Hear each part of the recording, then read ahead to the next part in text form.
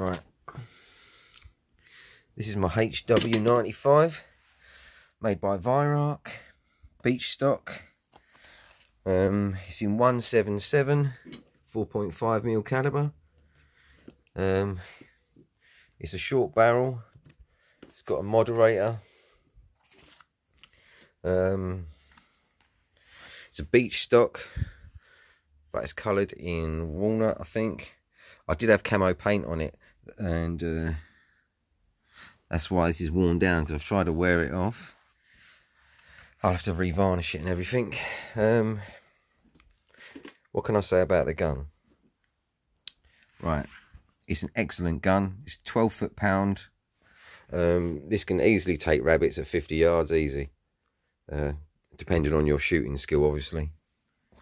Right,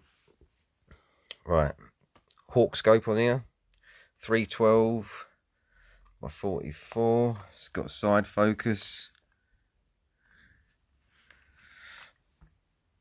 There's your side focus.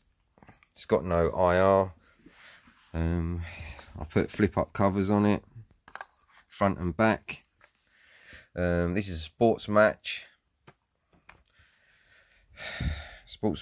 DM60, which is an anti-vibration recoil mount for, like, you know, the higher power magnums. I just didn't want to destroy my scope, that's why I put it on there. Other things I've done: setback trigger with the smaller adjuster screw it came with.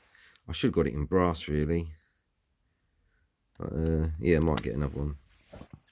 Automatic safety catch. This barrel band thingy, got it off eBay, about 12 quid. It's really good, doesn't move.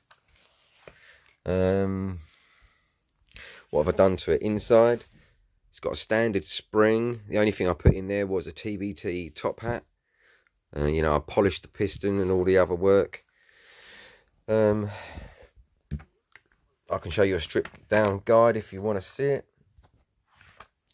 This is a Bisley sling, leather, brass, canvas, real good. This piece of string here, that's my windicator. When plopped it up, this thing showed me the direction of the wind, how strong. It's a moderator cover my wife got me. Not too sure on it yet. This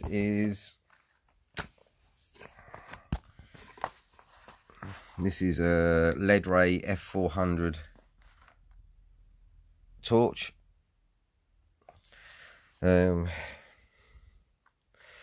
just where my balance point is, where I put my thumb.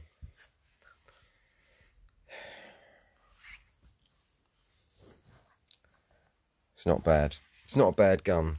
It's very accurate, and when you've had a little play with it, it's even better.